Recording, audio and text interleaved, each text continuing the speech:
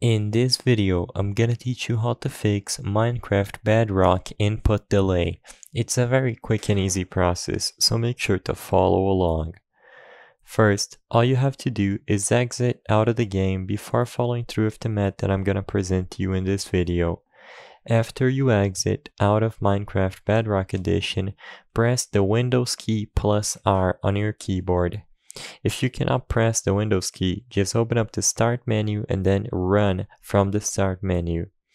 Once you find the Run window, type %local app data % and press OK. You will be redirected to the app data local folder. In here, select the Packages folder. Within Packages, find Microsoft.Minecraft and open it up. On the Microsoft.Minecraft folder, select Local State and then go into Games.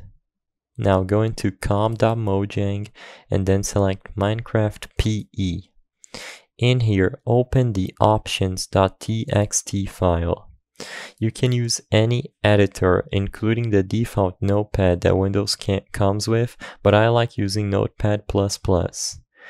After you open the options.txt file, go to line 45 or find GFX vsync and make sure you change GFX vsync from 1 to 0 and you save the changes afterwards.